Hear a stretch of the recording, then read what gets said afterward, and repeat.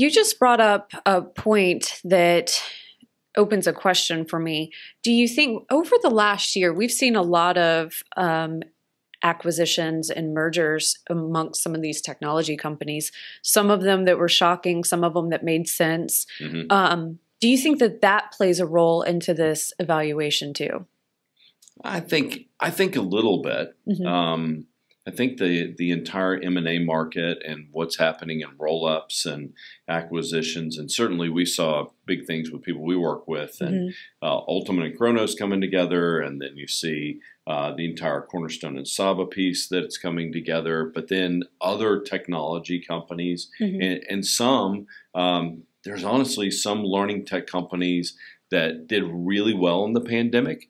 There's some that we thought were going to be leaders in the future that are now failing. Right. And they're laying off loads of people, and they're not going to be successful long term, or they just may not be the technology or product that you need. And so I think the M&A creates that. I think that a little bit. I think the pandemic has, put you on notice about the vendors. We see companies like Skillsoft and SumTotal, they got sold again.